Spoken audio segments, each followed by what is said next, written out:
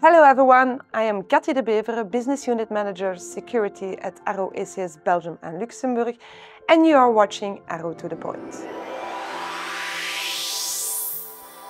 Today I'm going to talk about the NIS2 directive and the impact it will have on the cybersecurity market and landscape. First, let me remind you what NIS2 exactly stands for. The NIS2 directive is a legislative framework adopted by the EU to extend cybersecurity across all member states. It aims to address the evolving cybersecurity threats and challenges to understand it in a more comprehensive way. NIS2 expands the scope of the original directive to include a wider range of sectors and services that are considered essential for the economy and society. This includes public administration, food supply chain, waste management, space and more, alongside the already covered sectors like energy, transport and health. The directive sets out stronger security requirements for companies and organizations in these sectors. This includes risk management measures, incident response, supply chain security,